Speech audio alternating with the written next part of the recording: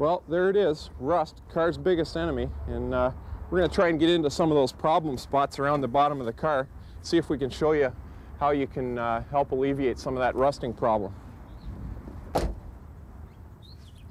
Here's what we're going to use the screwdriver for, opening up these slots in the bottom of the door, cleaning these little drains out, any debris that's in them, getting it out of there before we wash it out. And if they clog up, it's going to be a catch-all for rust to start in there. We're going to get the wash mitt and wash her off. And then rinse her down.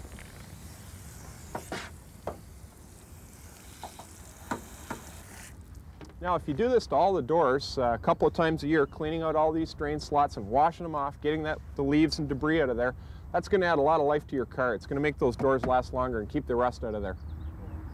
Okay, another area that you want to clean up is the back of the car. As you're going down the road, there's a little bit of a vacuum behind the car, and it tends to bring debris in behind the car, road grit and splash, and it tends to clog up the back of the car, and a lot of salt gets in there too. Okay, what you're going to do is start wiping down some of that area that's hidden from your regular car washing activities, and get in there and wipe all that salt and grit and dirt out of there. And for the mechanic, the favorite part of the car is under the hood here. We're going to open her up,